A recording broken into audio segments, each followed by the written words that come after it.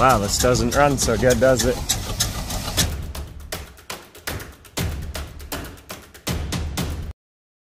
Right here is the 1987 GMC V-Series half-ton four-wheel drive pickup. This one was made famous by saving Dalton and JD and Jim's lives when it was run into by a semi. Purpose of this video is to just look around this truck and see how good, how bad it is. There were guys on that video of his that were saying, oh man, this thing deserves to live on, and I know there'd be interest in that, but really it just depends on how good, how bad the truck is. So that's what we're gonna take a look at.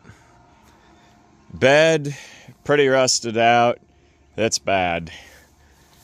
Cab corners, rocker panels, fenders, rusted out. They're bad. Main question on this is the frame.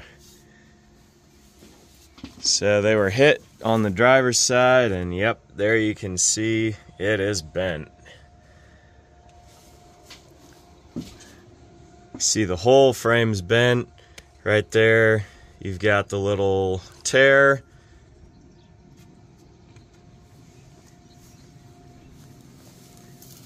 Now when you look down the side of this truck, it's kind of hard to tell, but you can catch that arc shape. So this whole vehicle's bananaed. Obviously the cab's bad. That rocker panel's buckled all the way into the floor. No getting that door open. Now Dalton had told me after the wreck that this thing still ran and drove, but there'd been a hole punched in the oil filter. I actually crawled underneath, and that filter's good. It doesn't have any residue or oil that show any signs of leaks. So I'm gonna grab a battery for this thing and see about starting it. But before I do that, I've got to get the fan out of the fan shroud. All right, now hold very still. This won't hurt a bit.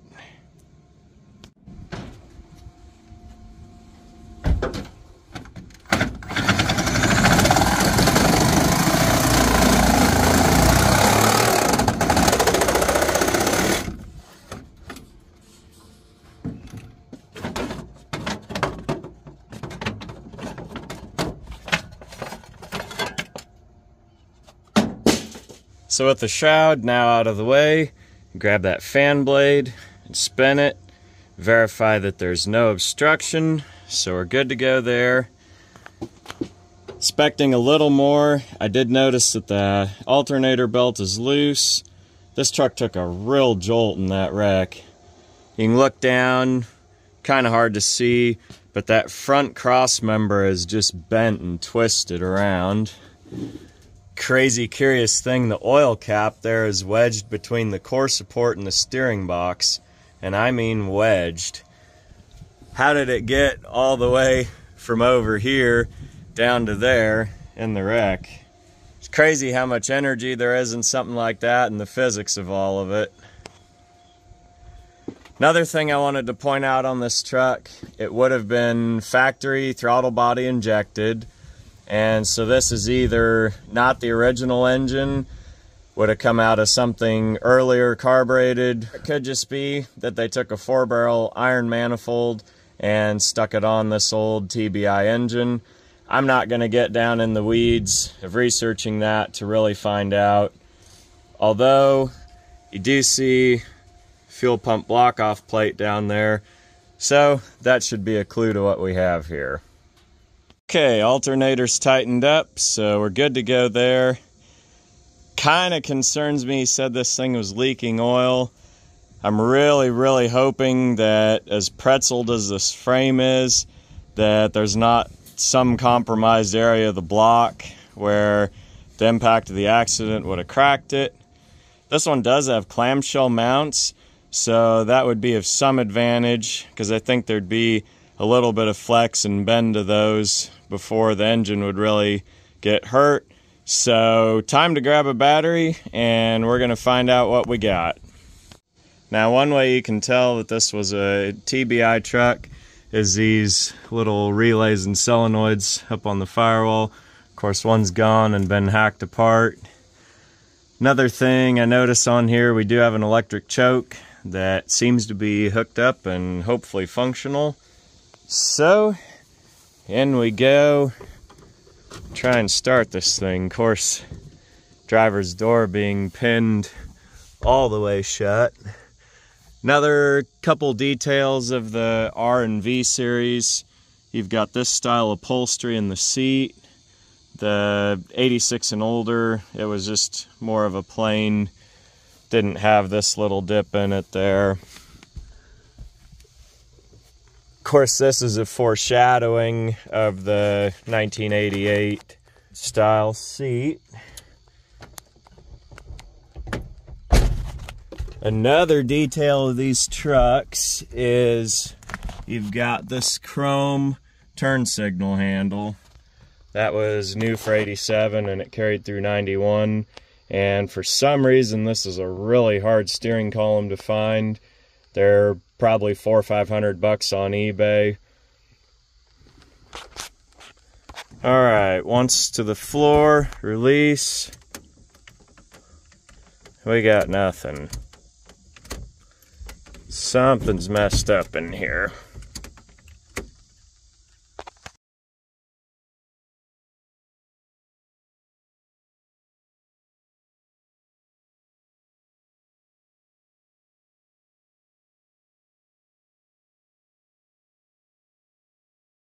This is day 2. Yesterday was really not a good day. I had poison ivy and slept about 2 hours that night before. The insomnia really kicked in. I didn't feel very functional or competent or like I was really even safe to be out here. Still fighting lack of sleep, but keeping going. So one thing I did do is I chalked these wheels front and rear. With this truck being bananaed the way that it is, it's got the steering column and everything kind of shifted sideways and the linkage, I'm sure. So this is actually in reverse right now. It won't go all the way fully up into park. So I think I'm going to start it in the position that seems to be neutral and we'll go from there. The other thing I was really fighting was these battery cables, and I just got frustrated and gave up and switched them just how the factory intended, and that's to the side post. So I got brand new cables run. I got everything crimped for the body ground, for the alternator power lead, and it is time to hop in and try this old thing once again. The electric fuel pump there. Hadn't even hit record. Cranked this thing and it fired right up. Now, not running the best. I have got to see if there's oil leaking.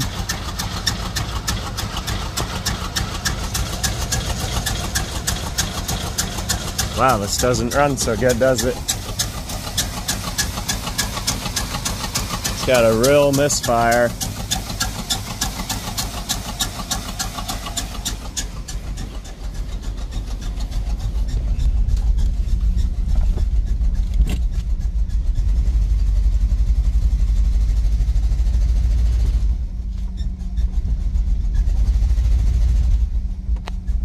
So it's in reverse now.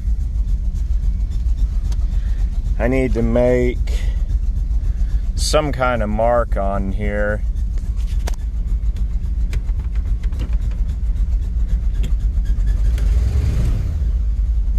That's neutral.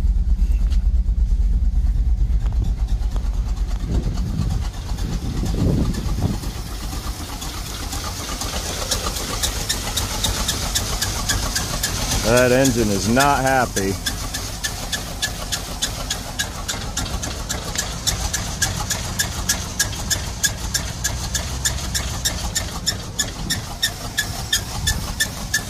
Almost dying out.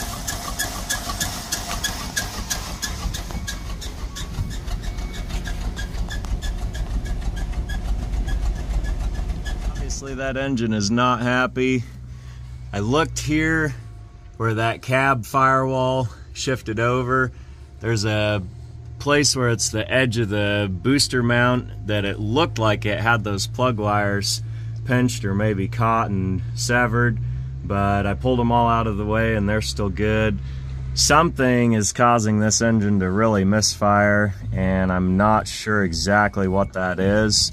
So I don't want to drive it a whole bunch and hurt it, but I'll probably at least take these chocks out and put this thing in reverse and at least try and get it to move forward and back and just verify that it's not got anything cracked in the transmission or transfer case and anything that's going to just be dumping all the fluid out and cooking the thing. But I got the instructions figured out, so it's got to be pulled up to reverse in order for the ignition switch to go forward to start. Versus there, and there's neutral. At this moment, I had a real flashback to Trailer Park Boys.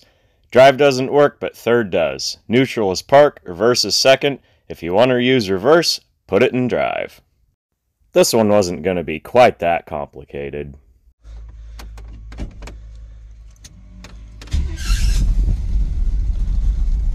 And now, since it's starting in gear,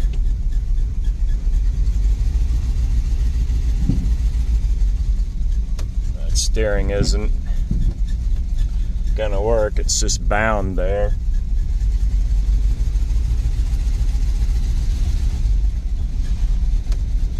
Brakes are still good. I hit my fence if I go any further. Neutral, drive.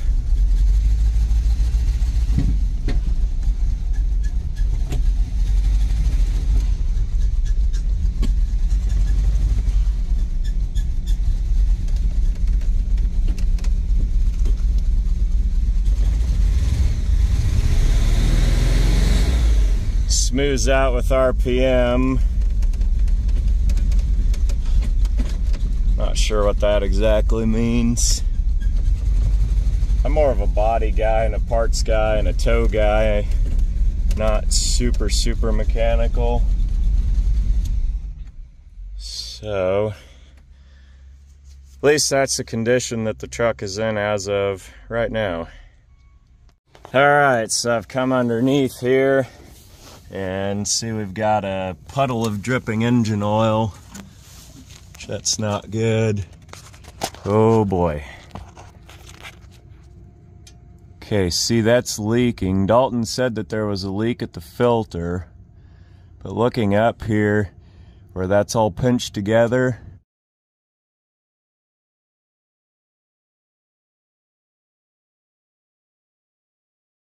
I know there's a lot of divided opinion on the top post versus side post question, and I'll just give you the reasons why I like side post.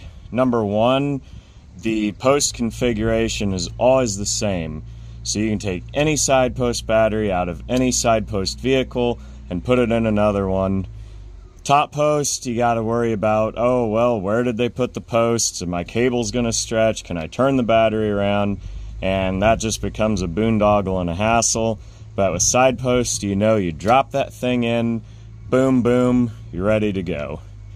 Number two reason is I have never seen a side post get what's called black post, which is where there's a leak and that acid comes out, and instead of that post being bright shiny lead, turns it black.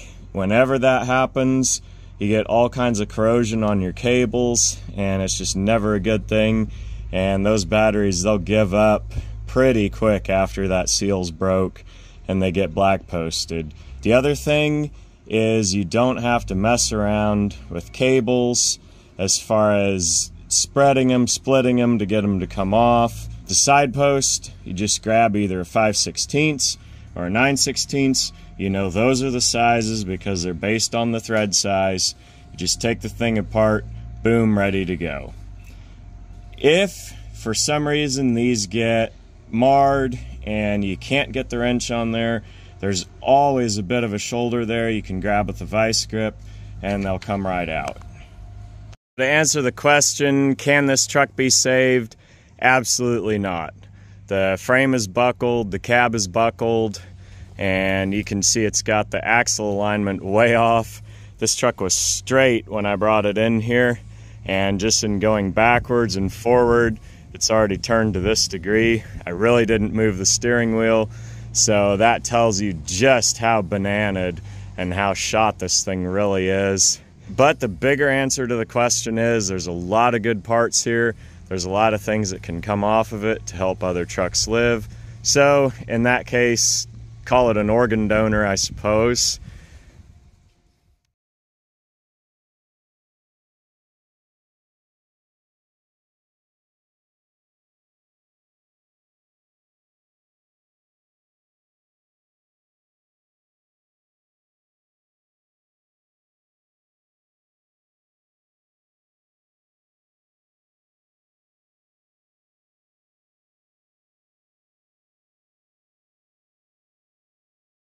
We'll have Dalton's brand new tires on it.